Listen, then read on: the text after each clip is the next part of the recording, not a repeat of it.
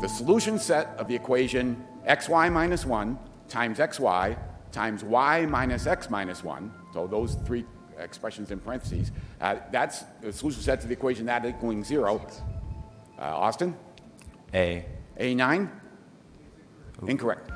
So that separates the plane into how many regions? Is it 9, 10, 11, 12, or 13?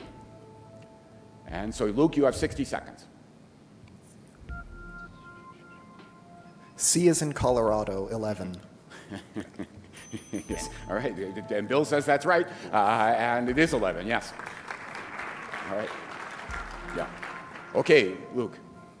So Go ahead. you just draw it, like the xy is the two axes, the xy minus 1 is a hyperbola, and then the y minus x minus 1 is a line, and then you just count it off, and they're like 1, 2 in the upper left quadrant, only 1 in the bottom right, and then 4 in the upper right and lower left. Right. And now that I think about it, did you wish you had graph paper, or was the lined paper okay? It's fine. Okay, all right, good. Yeah. I think the audience might have graph paper, but not quite as big a pad. And so 11 is exactly right, and those are exactly right with the curves you're talking about, or the line.